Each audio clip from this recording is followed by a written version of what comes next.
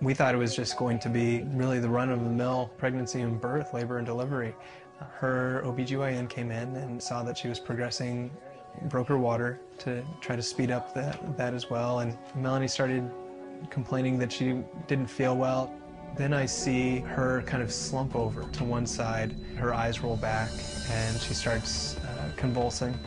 And I look over at her monitors and everything starts flashing 0. She's not breathing. They call a code blue. The whole medical team came in and quickly unplugged the bed and rolled her out the door.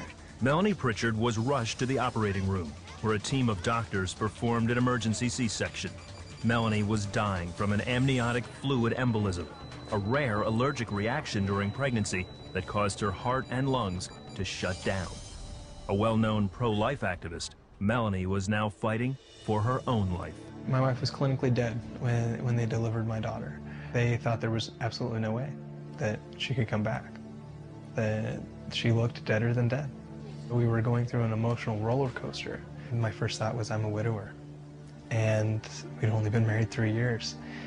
I just remember sitting down and we just held hands and we prayed and we just pleaded with God that He may just bring her back. The next 48 hours were long and difficult. Doctors were able to resuscitate Melanie and moved her to the ICU. As she lay unconscious, Doug was allowed to see his new daughter for the first time. I look at her and she's got blonde hair and blue eyes, just like her mother, not at all like me. And the nurse asked me what her name is. Without hesitation, I said Gabriella, the heroine of God. It was probably the most bittersweet moment I've ever felt in my life. The bittersweet part of it is that Melanie may not be there, and that I may have to raise this little princess on my own. Meanwhile, Melanie's brother, a cardiac thoracic surgeon, arrived at the hospital and began reviewing her case. So they got her to the ICU, and she was extremely sick, and she wasn't getting better, she was getting worse. And she was in a state of cardiovascular collapse. You don't survive stuff like that.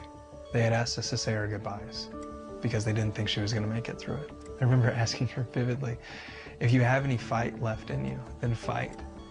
I never thought it was going to be my little sister that was going to be the first one to go. I wouldn't accept her dying. He soon discovered that Melanie's low blood pressure was the result of internal bleeding from the emergency C-section. Doctors rushed her back to the operating room. They found a uterine artery that was just wide open, just draining her blood out. They took out of her belly 5 liters of blood. And to put that in perspective, you or I have 5 liters of blood in our entire body. 24 hours after she was declared clinically dead, Melanie regained consciousness. She was prepped for transport to the Mayo Clinic for yet another surgery. Her eyes welled up with tears. Then I ran over and I grabbed her hand and I held it tight and I was like, how you doing? You're doing great. I'm so proud of you. And just knowing that I wanted her to know that I was there, that I loved her so much. Her sister came back in with a BlackBerry that had a picture of Ella on it, and it was terribly important to us because had she not survived this surgery, we wanted her to be able to see Ella. Melanie arrived at Mayo Clinic with a bleak prognosis as doctors began the surgery to close her abdomen. The chances were very high that she was going to need a heart and/or heart-lung transplant. They thought that she would not be able to that she would have some serious neurological impairments. By now, many friends and family had gathered at the hospital to pray for Melanie. I remember looking around and seeing everybody just at one point or another just hang their head in prayer, and a lot of our friends that were at the hospital or that had come to the hospital were providing updates to people via Facebook and Twitter and sending the prayer chain, so to speak. Thousands tweeted, "Pray for Melanie," which even made Twitter's top 100 list in 2010. We heard feedback from Christians in the Middle East and Christians in the underground church in China that were sharing their prayers with us. That's a miracle that she had so many prayers helping her out. Within 24 hours of her final surgery, Melanie was breathing on her own and weaned off most medication.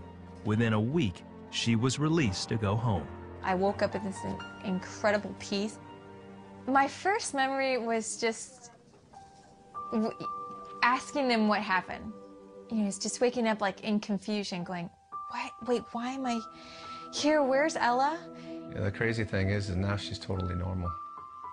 She's got no residual effects. She's got no neurological effects, no cardiac effects. She's as healthy as they can be.